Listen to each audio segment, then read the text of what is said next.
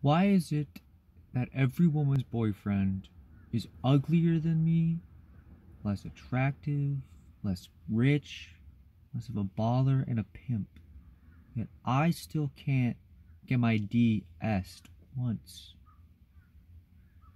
This is a question just for all women.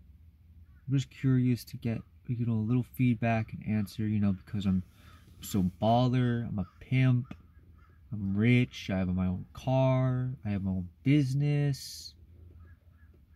Yet I just can't seem to get a single girlfriend in my life, let alone two.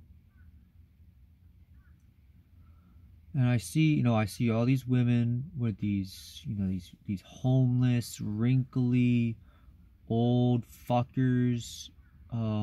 They're swingers too. I just see them and they're taking advantage of these women.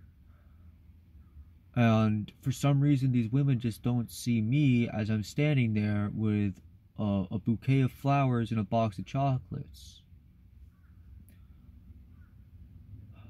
I mean, sure, yes, I'm a nice guy, but I do want my D-S'd, and I actually drew up a little diagram to show you how it could be done. So that's me, and that's you. That's you S-ing my D. I